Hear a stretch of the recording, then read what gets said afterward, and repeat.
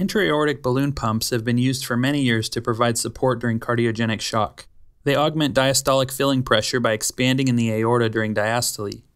In addition, they may increase cardiac output slightly by decreasing afterload with deflation during systole. In general, they provide about 1 to 2 liters a minute of augmented cardiac output. Percutaneous ventricular assist devices have been developed more recently to provide more flow to support cardiac output, up to several liters per minute. Cardiopulmonary bypass is able to completely replace the function of the heart and lungs. However, it's generally available only in the operating room environment.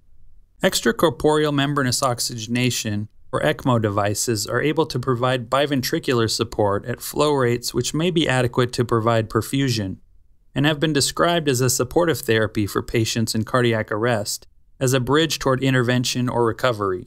These devices function in a similar manner to cardiopulmonary bypass, but are more portable and therefore more available for use in the emergency setting.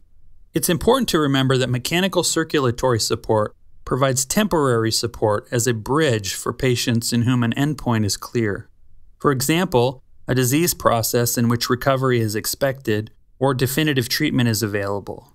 Examples may include cardiac revascularization, recovery from a transient disease process like some types of myocarditis, or recovery from a toxic overdose, or as a bridge to organ transplantation. Patients are unlikely to benefit from these therapies if they have multi-organ system failure, irreversible conditions or terminal diseases, or with any other contraindications like the inability to anticoagulate. So I hope you liked this video.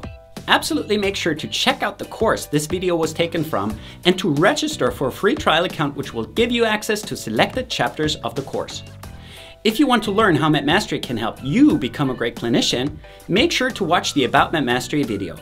So thanks for watching, and I hope to see you again soon.